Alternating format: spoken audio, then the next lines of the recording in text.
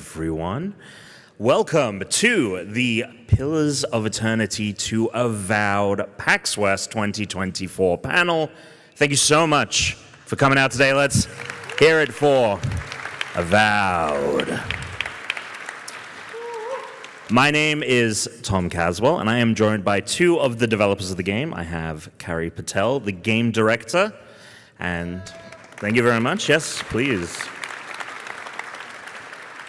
And then we have John Cotto, who is an area designer for the game, and we will get more into what the fuck an area designer is in a little bit. So we have a lot to talk about and show you guys today. And, you know, as the panel states, it's from Pillars of Eternity to Avowed. We're about to step into this new game, but it comes from this these two previous Pillars games. Can I get a show of hands? Who here has played Pillars of Eternity or Deadfire? All right, so we have a lot of Pillars of Eternity fans, so we got to be on our A game. So we wanted to get the game director of those titles here today, Josh Sawyer, which you're about to see in the video. I fuck up his name in that as well. Josh couldn't be with us today, but we do have a video from him. Before we get to that, though, what is this panel going to be about? So we're going to be talking about Pillars of Eternity with Josh in this pre-recorded video, and we're going to kind of transition into talking about that transition from Pillars to Avowed. And join us to explore the journey from Pillars of Eternity to Avowed. And let's just play the video. Let's get into it. Hey everyone, I am here with Josh. Let me just restart that. Hi everyone, I am here with Josh. My parents really did not consider the sibilance of my name when they picked it for me. Josh Sawyer. Hello everyone, I'm here with Josh Sawyer of Obsidian. We are here to talk about the origins of Eter and the Pillars of Eternity universe. Josh, thank you so much for joining me today. Thank you for having me. We're on the precipice of this game Avowed releasing, which has its roots in the Pillars of Eternity games that you led direction on. What made you birth Pillars of Eternity into this world? So it started with an idea that one of my former coworkers, Nathaniel Chapman, had, which was we should have a Kickstarter game. I think it was around the time that Double Fine had their Kickstarter, and a lot of the people at the studio were really like, we should do something that is kind of a throwback to the games that we made back at Black Isle. And I proposed that we make a game that blended kind of Icewind Dale dungeon crawling with Baldur's Gate world exploration and Torment philosophical themes, you know, trying to get all the Infinity Engine games kind of in one game. So really the idea was we want to have a fantasy setting that is welcoming to people that enjoy traditional fantasy, let's say, but also has enough new things in it for players to discover that they're intrigued by the setting and want to learn more about it. I knew that because we were making something that in many ways was, you know, a throwback, and we're very clear in our Kickstarter where we are trying to capture the spirit of these older games, you know, that in some ways necessitated we got to have paladins, we got to have bards, we got to have rangers, we have to have all these things. So then the question largely became, how do we include these but then wrap them within these metaphysical concepts so that they feel rooted in this world.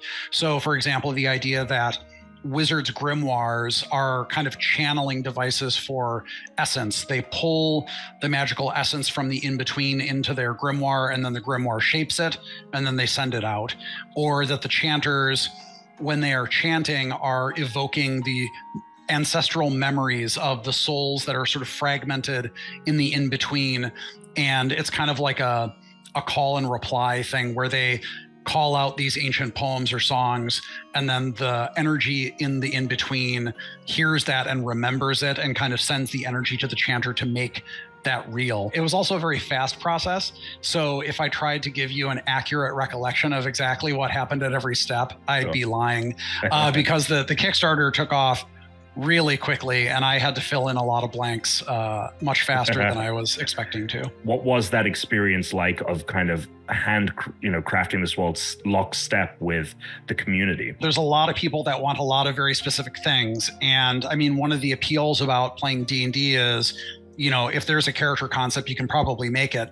So, everyone's sort of asking for the thing that they most like in D&D or in the old Infinity Engine games to be present. So a lot of demands from a lot of different people. Much rather hear those requests directly from the audience early and think about how to accommodate them, rather than like kind of do things in the dark until a publisher does a focus test and like that whole process that's very traditional in game development. It was nice, especially for a throwback game, to interact directly with the fans, even if the fans could sometimes be very spicy. I actually was chatting with your friend and colleague Fergus for my podcast Hit the Limit Break, and we talked about like wanting to develop new games like these old games, but obviously the tools and what development looks like now is vastly different from what it was like back then. Yeah. Can you talk to kind of the balance of trying to build a game that is very much taking inspiration from those old source games, but, balancing out the old way of game development with the new? So the process by which we author the levels, I'm not going to say it was easy back in the day, but basically, we would render those levels out, and then we would have an artist. Very often that artist was Brian Menzie, who's still with Obsidian, and he would go through and he'd do these wonderful 2D paint overs. And then we'd have what we call a clipping mask to sort of determine sorting. So if a character walked behind something, it would properly sort them in the scene. And then we were kind of done with it. The way that we built them for Pillars and Deadfire was quite involved. It involved building the 3D scene, rendering it out. There are all these different maps for dynamic lighting, because we actually dynamically light the 2D scene using the 3D data in a depth map, like a 2D image. It's all very technical and very crazy. So, the engineers on the team did an incredible job getting this stuff to work. And it's very impressive, but it was also very time consuming. Kind of our principles of level design in an isometric game where perspective is kind of tricky. A lot of the rules that we used and things that we did to help the player and not confuse them in the good old days, we continue to use because those rules still applied. Basic principles of pacing and level design we could still use. Infinity Engine games are old games, and a lot of times when people go back to the old games, the biggest difficulty they have is dealing with interfaces. Pillars and Deadfire, we put a lot of emphasis on saying we want to support all the stuff the player could do, but we want to make it way easier to interact with the world, way less frustrating, lot less time wasted. I have noticed some people say that they go from the Pillars game and then they go back to play the Infinity Engine games, and even the Enhanced Edition, it's kind of a shock. In your mind, like when you look back on Pillars 1 and even 2, is it kind of aligned with that initial vision? The games wound up feeling maybe more traditional than I expected them to in the end. Interesting. To be honest, we weren't even really that confident that we would get funded. And once we were funded and there were so many backers, they really wanted 6 attributes, ability scores. And I had kind of self-imposed a goal of making sure that all the attributes were useful for all the classes. Sure. And which they often aren't in D&D. It was a lot of things like that, like little things that seemed to me to be things that we could easily change. But people were really like steadfast of like, no, I want this, I want 6 characters in the party, which I kind of felt was like maybe one too many. And then in Deadfire, we did go down to 5, which even though people did complain about it, I still think it was the right choice. But it's a difficult balancing act because we pitched everything as a throwback. So if we deviate too much from the expectations of the audience, which we can't know, we can try to intuit, then they're going to get mad. In some ways, I do think they're a little more conservative with design than I thought that they possibly could be. But in terms of the world and the setting, I'm still very happy with it. When I was a kid, I remember when I would get like the boxed set for Greyhawk or the boxed set for Forgotten Realms, and I would just read the books. And so I spent a lot of time just reading about the setting way in advance of making characters. That was such a formative part of appreciating those settings. Yeah. That on Pillars of Eternity, I was like, when you're making a character, you see walls of text and like all these names and gods and cultures and wars. And it never occurred to me that people would be like, hey man, I'm trying to make a character. Yeah. We're on the precipice of this new release in the world of Aora. What has your experience been like watching the baton pass almost off, especially because, you know, it's not like this team is making Pillars 3. They are making a completely different game. Has it been tough to kind of see that as you know, how personally you are connected to these games? Or have you been very much hands off with this experience? You know, I made this very conscientiously, develop this setting for Obsidian. I would be lying if there's not a lot of the things that I personally like in the setting, but I've never considered it to be mine. You know, it's made for the company to use. I always give my opinion if I'm asked for it, but you know, we're not making, you know, Avowed is not Pillars of Eternity 3. It's not for the audiences of Pillars 1 and 2, but it is for a different, let's say, subset or greater set of that audience. It's less about completely recreating something, which is not, I don't think, important and often is not good for the player experience. And it's more about maintaining enough continuity that the IP feels like, you know, it's adjacent, like we're moving into a different space for the IP to be explored. Well, Josh, thank you so much for taking the time to speak with me today about Pillars. Right. Yeah, give it for Josh, if he's watching out there. So we're going to get nice and cozy now, and we're going to speak with both Carrie and John about adapting this world and exploring this new part of Aora with the Living Lands in Avowed. So the first thing I'd love to hear from you both, you know, we talk about with Josh saying, to receive the baton. And both of you worked on the previous titles in some capacity. What was it like being on the other side of that and having to carry Pillars into this completely new realm? So I actually started my career at Obsidian as a narrative designer for Pillars 1, and I was narrative co-lead with Josh on Deadfire. So for me, it was very exciting to return to this world that I've loved very much as a developer, that's really influenced the way that I think about games as a designer and as a narrative designer, you know, and to explore this setting in particular in the Living Lands that many of us on the team were very excited about. I think it represents some of the more fantastical and colorful possibilities in the world of Aora. And so for me, it was the best of returning to something familiar and beloved, but also exploring and finding new corners in it. What about you, John? So I started my career on Deadfire at Obsidian, but when I saw the Kickstarter for Pillars of Eternity, I was in college, very excited for it, and way too broke to back it. But when the game came out and I eventually got it, I just fell in love with the world. So when I had a chance to work on it with Deadfire, I was over the moon. And moving to Avowed was like a dream. Games like Morrowind are the ones that were very formative to me. So something, you know, in that realm was exactly what I wanted to work on. Obviously, again, Josh spoke a lot to the balance, right, of making something that feels authentic to the Two Pillars games, but works for a first-person action-adventure RPG. What are the biggest things in your minds that are defining of Pillars that are very apparent, kind of like in Avowed? So I always think about stories in the Pillars universe as having this very grounded physical layer. You know, the nation-state actors, characters, like they're very grounded. Their motives are believable. And, you know, you can kind of feel that dirt under your fingernails when you explore these places and kinds of the forces that drive them.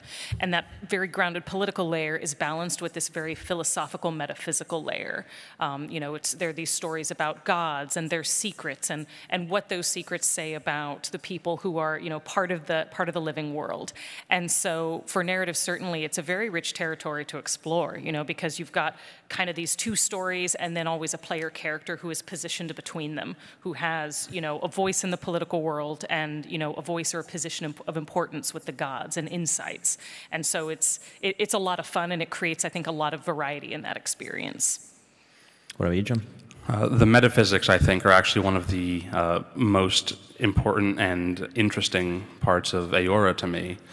The soul is a very prominent feature in the world, essence, the wheel of reincarnation, and staying true to that and making sure we respect what the previous games did is, I think, one of the bigger challenges. John, I'd like to talk to you about your role about area designer. Like what, in a nutshell, kind of what is an area designer? I have no idea. No, so... You need someone to explain it to you. Yeah. I tend to liken it very much to being a dungeon master for tabletop games. It's developing and being the architect of the player's experience. Laying out the spaces they go through, the people and things they encounter, the obstacles they fight, the rewards they get, and being able to properly guide a player through those spaces in a fun way is the core of being an area designer. And to do that, we have to collaborate with the other disciplines very heavily. I feel like half the job is just solving problems with artists, programmers, the narrative team, and the like. And one of the other, you talked about earlier today, you were talking about wearing many hats. One of them is being the unofficial, official lore master of everything about Aora and Pillars of Eternity. And many people kind of come to you as like when they maybe have a question about something. Can you just speak to what it's like having to have that kind of responsibility and like how you deal with that? Yeah, I love it. I've always had a bit of a steel trap mind for lore, for the nitty gritty that makes settings unique. And Aora just captured my imagination. It has so many aspects to it that I enjoy. And being the official, unofficial lore master is a lot of onboarding new people to the team, answering questions about the lore, making sure that we are sticking true to truths we've established previously. You mentioned the metaphysics as something that is, to you at the core of what makes Pillars. Beyond that, when it comes to the lore, do you have some like favorite lore pieces that are like, this is the thing that'll get you interested beyond just like gameplay and things like that? A lot. I think the political space of Aora is incredibly interesting. The history is very rich. Yeah. You can dig into it and just find thousands of years worth of history that's been developed for the world. And I think the bestiary is another aspect that really intrigues me. We take staples of the fantasy genre like dragons and undead and have our own twist on them. Where undead are individuals that have their souls, or a soul, put back into their body, and they degrade from being essentially the setting's version of vampires, to skeletons, mindless, autonomous little killing machines if they don't get essence. And I just think that sort of cycle of degradation is a very cool twist on a normally, simple trope. So, obviously, we've been talking a lot about Pillars, but Avowed, 100% a completely different experience. There are a lot of new things that are going to be in this game. So, Carrie and John, I was wondering if you could both talk to some of the key things that people can expect that are maybe going to, not shock, but are new to this experience. I think from a gameplay and mechanical perspective, one of the things that's different about Avowed is we went with a classless system. So if you've seen some of the previews that we've shown off, you might have seen there are certain skill trees, but none of your choices in those trees lock you into future choices. So, we've got a fighter-themed, a ranger-themed, and a wizard-themed tree. You can obviously specialize in any one of those, but you can also mix and match freely between them. I know in the previous Pillars games, like those are class-based, so you're making decisions early on about who your character is going to be and how you're going to grow them. And for us, very consciously on Avowed, we wanted to make a choice that was sort of based more on encouraging players to experiment, to try different things, to maybe respec if they decide that they want to make a different set of choices, and just to feel free to discover kind of the fun and the possibilities and the sync between different abilities and different weapon sets that they could experiment with.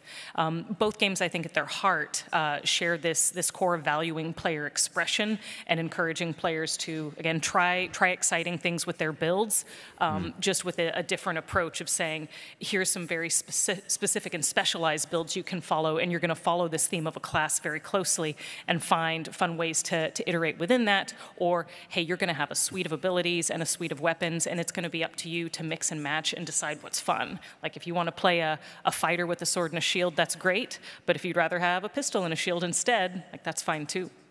Is that something that was just very easy to kind of make happen, or because of what was built in Pillars, with it being a much more stricter class system? Is there like an explanation in the lore, or like how it fits into the world, or it just automatically already fit into the world of Eora, having this kind of, you can kind of be whatever you want at any time? Yeah, so I mean, in the lore of Pillars, there are certain classes like ciphers where there's the idea that there is, sort of maybe an innate set of abilities and kind of aptitudes that really kind of give you the ability to exercise those powers. But most of the abilities and classes in Pillars, whether you're a fighter or a barbarian, even a wizard, like those are learned abilities. If you're a paladin, that is based very much in your zeal and your belief, which is maybe not learned, but it is something that you could say you choose. So for us thinking about Avowed as a classless game, the idea is still that all of these powers that you're using are coming from essence, which is sort of the power that you're drawing from your soul and from the ambient spiritual energy in the world around you. But you are just choosing what that path is that you're going to follow. And then, John, back to the original question of the new things that people can kind of expect. Obviously, I'm sure there's a lot of new lore that is coming with this game, so feel free to talk about that, or any kind of aspect that you think is worth mentioning. I think the translation of the abilities from Pillars 1 and 2 into Avowed has been very interesting. Seeing these cool spells or combat maneuvers in first person is very different than from isometric perspective. And of everything that we've done, I think using the Grimoire, being a wizard in particular, is just a very fun experience. I don't want to say too much about it, but it's worth trying for sure. Well, it's great that you can do that and not be locked into like, oh fuck, now I'm gonna carry this book around. Like, no, I can pull out the dual pistols if I really need to. Avowed, the biggest fundamental change is that we're finally exploring the living lands, which is a part of the world of Eora that is heavily mentioned in Pillars of Eternity. I was up till 3 in the morning playing Pillars of Eternity last night to kind of get prepped for this panel, and the amount of times the fucking Living Lands is mentioned in just the first couple of hours of this game, and so we're finally seeing it. What to you guys is the main differences between what the Living Lands offers comparative to the areas that were explorable in Pillars? So I think there are a couple things. From an environmental perspective, from an aesthetic perspective, it's very colorful. And that was something that we had a lot of fun leaning into with the art, and that Matt Hansen, our project art director, drove really beautifully for all of us. So we really wanted to lean into the color, the fun, the vibrancy, and also the variety of the different environments you're going to encounter. Like we've shown these sort of gloomy, foresty, swampy environments, and then we've got these kind of highland desert environments, and they're all very colorful, and they're united by these fungal elements that have story purposes that players will discover later. But that was one part of it, and I think the other is that it presented a really great opportunity both for us as devs and also for our fans to explore a clean slate in the world of Eora. You know, we're going to have callbacks, characters, and concepts that are recognizable to our returning fans, but we wanted to tell a story outside of the Watcher's story. And so we wanted to give the player a new character to inhabit, a new set of companions and characters to meet, and kind of a new story to step into. And the Living Lands is sort of this kind of distant frontier that's almost this place of rumor and legend, even to characters in Aora, provided a really great setting for that. John, yourself. Yeah, I think the mystery surrounding the Living Lands was one of the most fun things to work with. Like Tom was saying, it's mentioned a lot in Pillars 1 and 2, but most of the time, everything talked about is shrouded in mystery and rumor and uncertainty, so you never really know if what you've learned or been told is actually true. You know, the fact that you can, you know, turn a corner, leave one valley into another, and you're in a completely different biome is a fascinating and unique part of the Living Lands that was very fun to be able to explore. I like what you just said about like the expectation that people might have of what they've heard in Pillars from characters and reading elements, and then coming to the Living Lands and potentially things maybe being different. Is that an active element to this game of like subverting expectations, or is that just something that kind of came about kind of naturally, and you think people will be kind of surprised anyway? I think it came about naturally. The fact that so much of the previously established information is, you know, rumor and myth meant that we had a clean slate to work with. Obviously, we wanted to stay true to the things that we internally know are established and true to the world. But I think players going into it will find some things they've heard to be true and present, and some things maybe just completely myth. Ooh.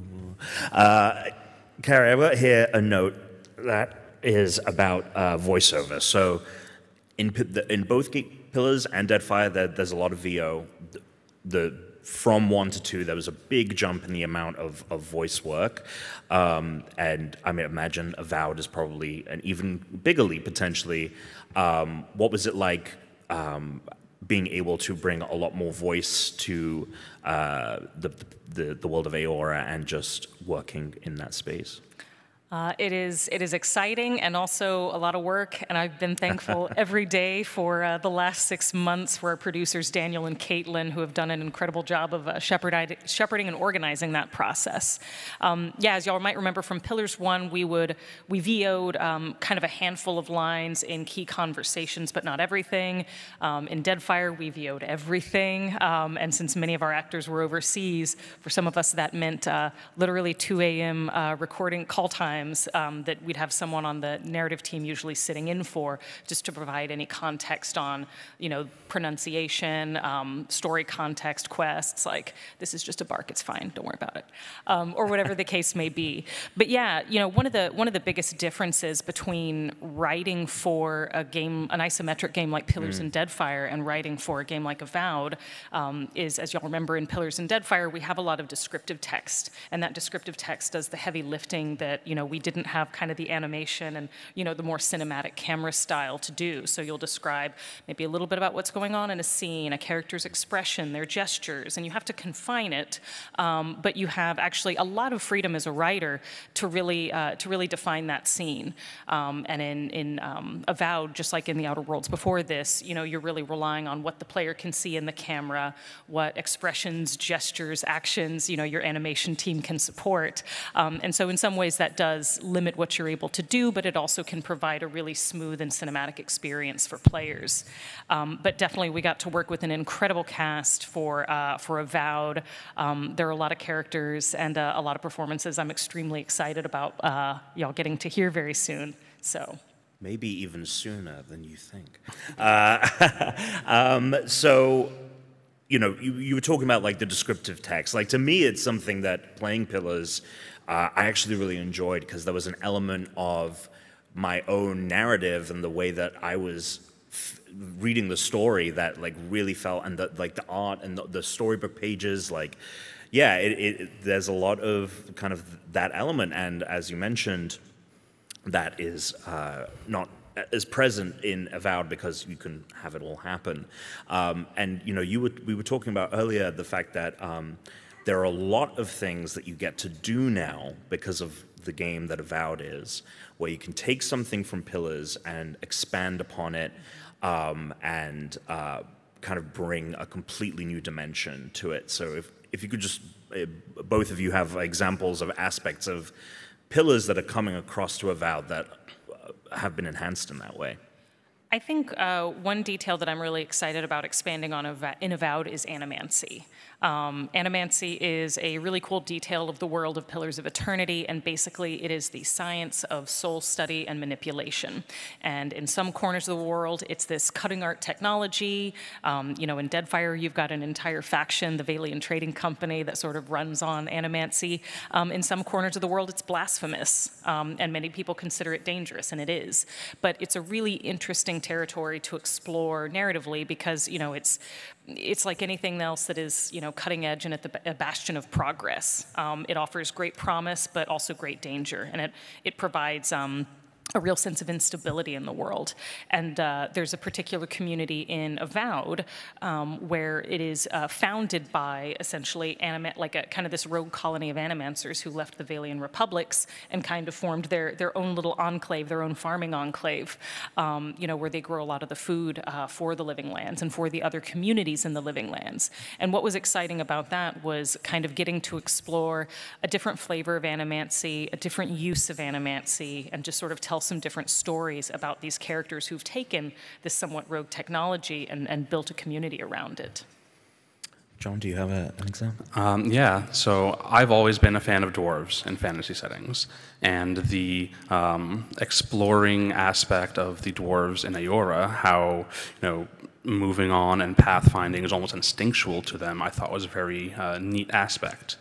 And in Pillars 1 and 2, there are a number of Park-Runin settlements that are in ruins. They've fallen and failed that the player can explore. And given the chance to sort of expand on that in Avowed, where the Park-Runin are one of the cultures in the Living Lands, and you actually get to meet them and see one of these settlements still thriving, or at least still around. In my talks with, when I spoke to Fergus about the game, he was saying how one of the big things that has changed toward the end of development is the opening of the game. And we were even talking about this earlier, it being a lot more, you know, initially just kind of thrust into the world.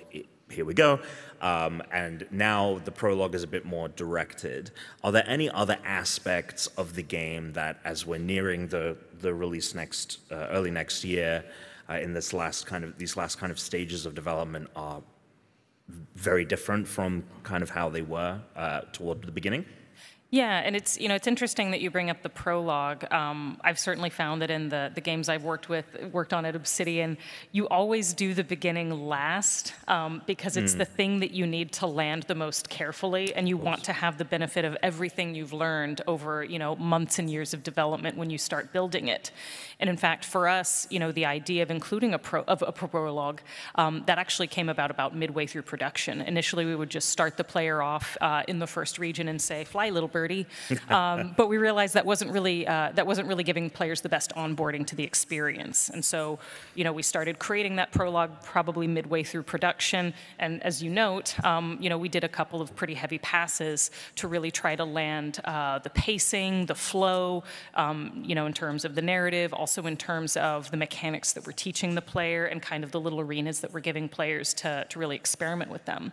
But not surprisingly, perhaps, another part of the game that we did some pretty heavy revision on is the very end, which is also another spot where you really want to make sure that you're landing the pacing. And without saying too much about what happens there, there's a lot that happens at the end where we really wanted to deliver on reactivity for the player. We want to show you the consequences of the choices you've made, how you've affected the characters you've met, the communities you've passed through, and kind of what the sum total of those choices is at this point. So as you can imagine, that's a lot of narrative beats. And it's also the part in the game where you are the most powered up. You know, you've hit your level cap, whatever that is going to be based on your playthrough. You've gotten some pretty cool end game powers, and we want to give you a really neat arena and combat scenario to move through where you can really exercise those. And of course, you know, you're going to be having some really big narrative capstone moments to, you know, close off the story and, you know, make those final decisions and really kind of land everything you've experienced thus far in the game. So it's a lot, and that requires a lot of fine-tuning of pacing. So one thing, you know, we put everything together, and as you can imagine, there was a lot going on in that experience. So when we went through and evaluated again, we kind of stepped back and said, okay, what are the beats that we wanted to deliver to the player, and how can we really streamline those? And so we had a top-down map, you know, that was essentially a screenshot, you know, from a bird's eye view of that level, and said, all right, you know, here, here, here, and here, you know, these are the little narrative kind of vignettes that the player can move through, where if you did these things, if you made these choices, you're gonna experience the repercussions of these with these characters. And then here's where we're gonna have, you know, some heavier combat sections. And then here's where we can break that up just a little bit with some more of these little bite-sized narrative beats. And also, here are pretty two chunky capstone narrative moments, and we can actually condense them into one to really, you know, create one very impactful moment and kind of keep the player's momentum forward moving. So there's a lot to balance, and sometimes it is easier to see what you need to do when you get everything laid out and you can play through it and you say, right, I see that we have all the pieces, and now we can see what is and isn't working about how we've lined them up. Now that we have them, let's figure out how we want to rearrange them. John? Yeah, the first region of the game actually underwent some pretty heavy changes midway through development. Part of that was the addition of the prologue, and how we didn't have to be as strict, streamlining the player's experience through the beginning. And originally, about half of the first region was locked off to the player. There was no way to get there until they hit a certain point in the critical path. And that was an assumption that we had making a lot of the content, or all the content of that region. But with the addition of the prologue and, you know, feedback saying that it didn't feel great to not be able to go to these parts, we decided to open that up. A process we called the Great Donutification. We actually had this region with a big city in the middle, and the western half was available. And then we just removed those little barriers, and now suddenly all the area around the city can be explored right from the very beginning. And we had to rework a lot of the flow of quests and you know, the assumptions that we had to fit this new possibility. Carrie, you were talking about, you know, the end of the game, and what's very exciting to me about that is so often I can come to the end of like a big RPG, and yeah, I think to Assassin's Creed Valhalla, and you can get Mjolnir, spoiler alert, but you get it after you've done like everything in the game. And it sounds like you very consciously had this idea of like, no, we want people at the height of their power to have that experience of utilizing it and feeling like this all-powerful being. Obviously, also with RPGs, it doesn't end at the end, right? Like, it doesn't end when the story's over. People will continue to live in that world and push beyond the campaign and live in that world. Can you speak to what that experience is of maybe just like, story's over, now I'm just existing as this incredibly powerful character with all of these abilities. I've got magic, I've got an array of melee and things like that. What is that experience like when people are finished with the campaign? So we do have a point of no return rather late in the story. So what our hope is that players are going to play through Avowed, make the choices they want to make, build the kind of character that they want to play, get to the end and say, amazing, what if I made different choices? And then try a different character, a different build with a different set of skills, maybe making different choices at key moments and really aligning themselves both in their major decisions and also just philosophically with different characters and different ideas that are present in the story. John, we were talking earlier, you know, obviously there's a bunch of companions in this game. Your relationships can take on various forms depending on what happens. A lot of focus on, you know, friendships and stuff like this. But I do have a note that just says smut. And you brought up smut, and I have heard that there's quite a lot of smut. So if we could talk about the smut. Yeah, so I think, romance and sex and sexuality are very important aspects of any story that should be explored to at least some degree. In Deadfire, there was a very controversial smut book called The Very Good Farmer, or A Very Good Farmer, I'm sorry. And it was, people found it and loved it, and that is a tradition that I wanted to make sure was carried on to at least some degree. And so I, with the power invested in me as one of the sort of part-time writers on the project, Yeah. I made sure to insert at least one smut book into the game. Oh, okay. At least one. At least one. Okay, cool. Just so you know, there's smut to be found in Avowed. I mean, maybe we answered the question of what area designer is. Yeah. Just hiding one smut book. It's all just a mask to be able to Yeah, share smut. right. Okay, well, thank you for answering these questions, but we are going to move on to looking at some things. Namely, we've actually got 5 bugs, everyone's favorite thing about an action RPG. So we've got 5 bugs that the team has shared with us, and we're going to take a look at them, and we're just going to kind of not only see them, but you guys can feel free to talk about. And all of these have been squashed, all right? So hopefully, well, they won't be in the final game. So let's get into it. So the first one, sprawling punt. All right. Yep, that's a sprawling punt, all right, if I've ever seen it. Yep. So can you guys talk about this? And is there punting? Like, can there still be some punting in the game? Because this is fun. I love this kind of stuff. But yeah, if you could talk about the sprawling punt. Yeah, to a degree, there is some, because ragdolling is fun. Some smut, some punt. Punting, yeah. But this is just a very simple example of the physics engine going wild. These things happen, and as the engine continues to get tuned, we get these sort of moments a bit more under control. Anything to add there, Carrie, or that's it? Sometimes physics be physics, then. Physics be physics. All right, cool. All right, the next one is what's with the face? And yeah, so here you guys seem to want to. So there's like the Mario Party mechanic, the menu of Mario Party where you can drag his face. Mario 64, even. Yep. Is it Mario 64, not They do Mario both. Party? It's both. Okay, just want to make sure. I didn't have an N64. I'm really sorry. So what is, physics? Is that the answer to this one, or? Pose asset exports. Pose asset Exports. exports, So okay. a pose asset basically contains the animation data for a particular moment or something that a character is doing. And sometimes when they get exported, they get a little bit derpy. But one thing I really love about this bug is, besides being very funny, I think it shows off just how complex even simple things in game development can be, right? Because we are using at least 3 different bespoke pieces of software. We've got one piece of software where we create the facial rigs, which is where we set the bones in the face, which are all the parts that move and that govern, how and how much and when they move, with different expressions and different lip sync.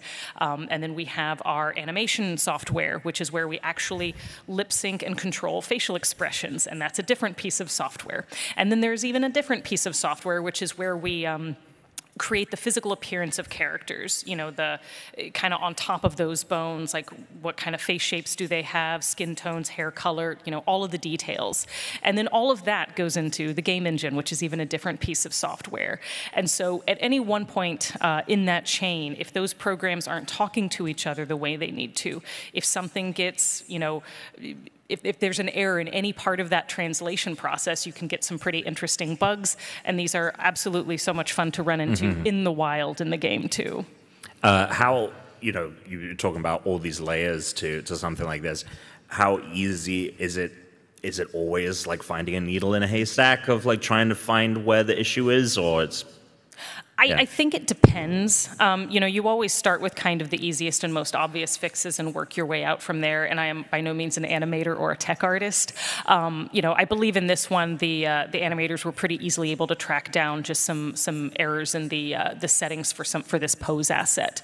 But we also had one of our own internal tools programmers working with the engineers on the side of our facial animation software, which is from another team external to Obsidian, and they were working back and forth for at least 6 months. And again, this is working with an incredibly strong piece of software and just getting it to work correctly with our phonemes, the face shapes we have. And you've got here a dwarf. Imagine that on top of that you have humans and elves and then Orlans and Almawa, which look even less human-like. And you have to make sure that everything you're animating, every mouth shape, every expression, that it's going to work with all of those different faces. It's kind of hard to watch 50 times, I'm going to be honest, in a row. Sorry about that.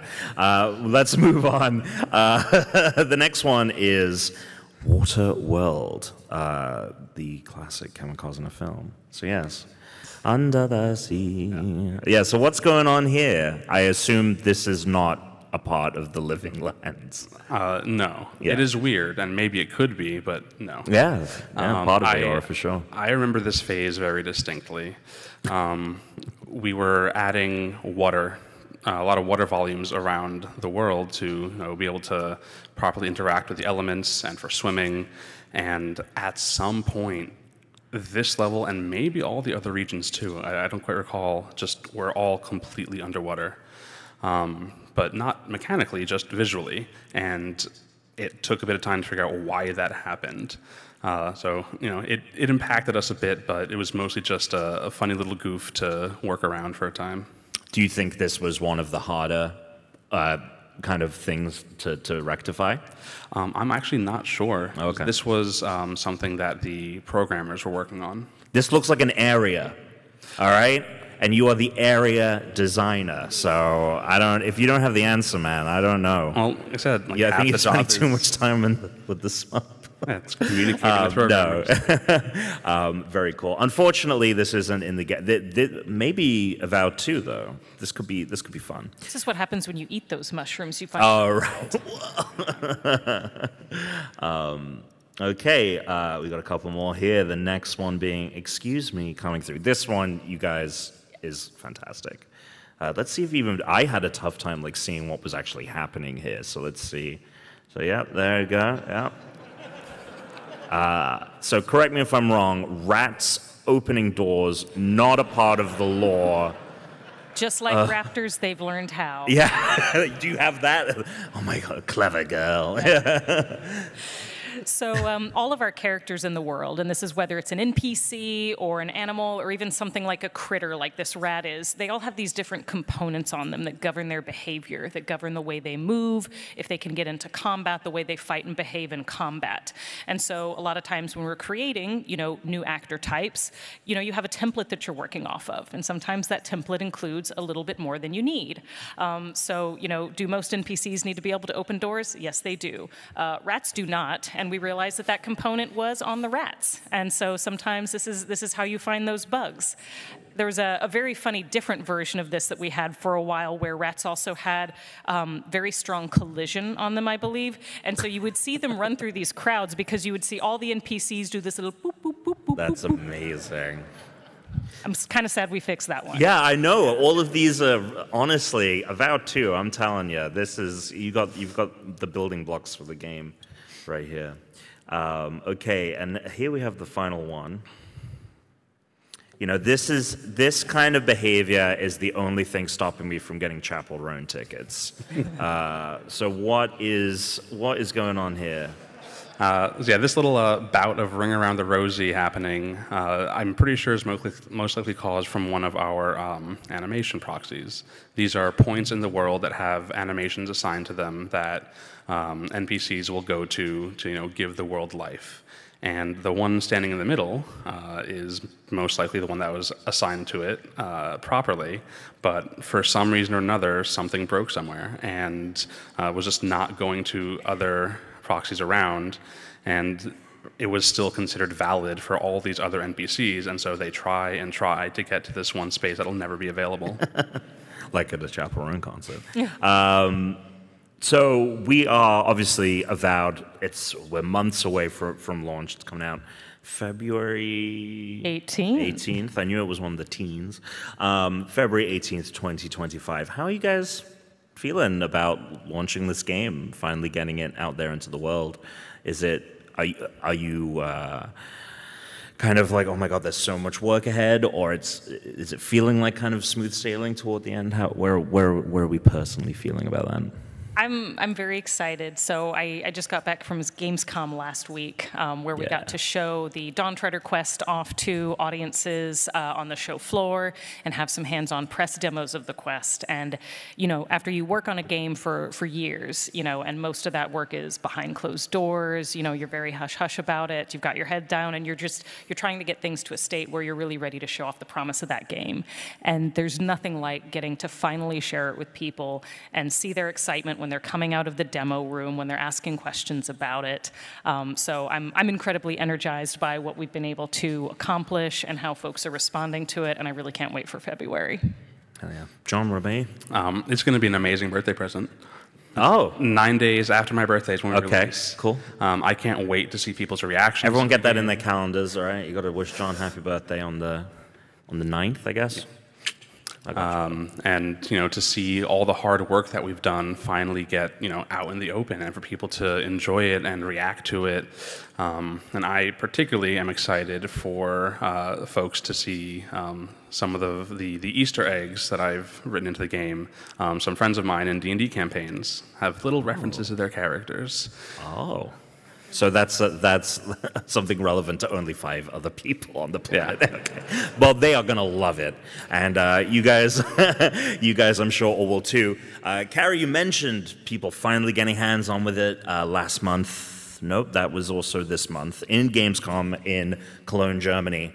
And we got a little video here, kind of showcasing what people were going hands-on with. So let us jump into the action. Okay.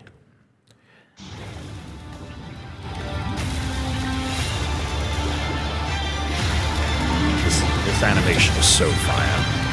It's so good. Most of my desktop backgrounds are from that.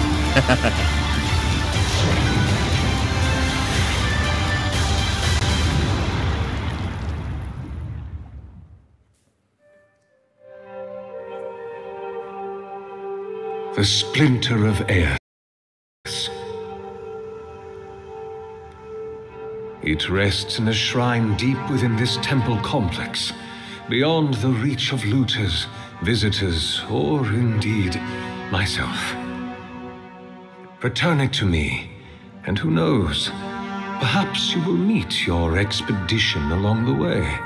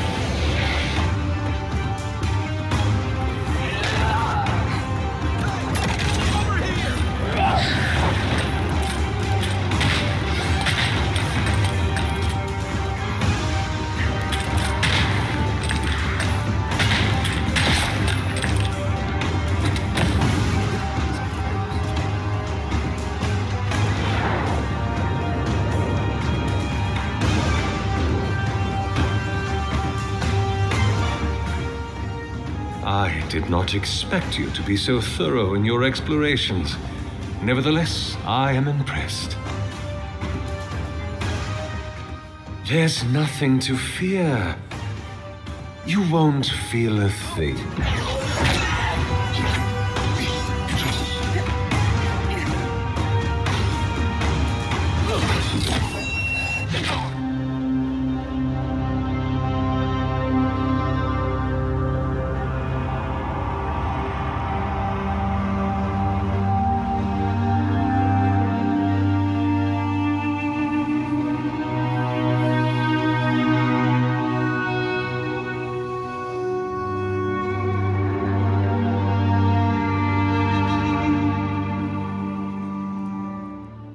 Fantastic.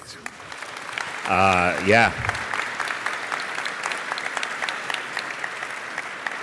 Not a bad looking game. Very excited about that. And you can all wishlist the game now on Steam.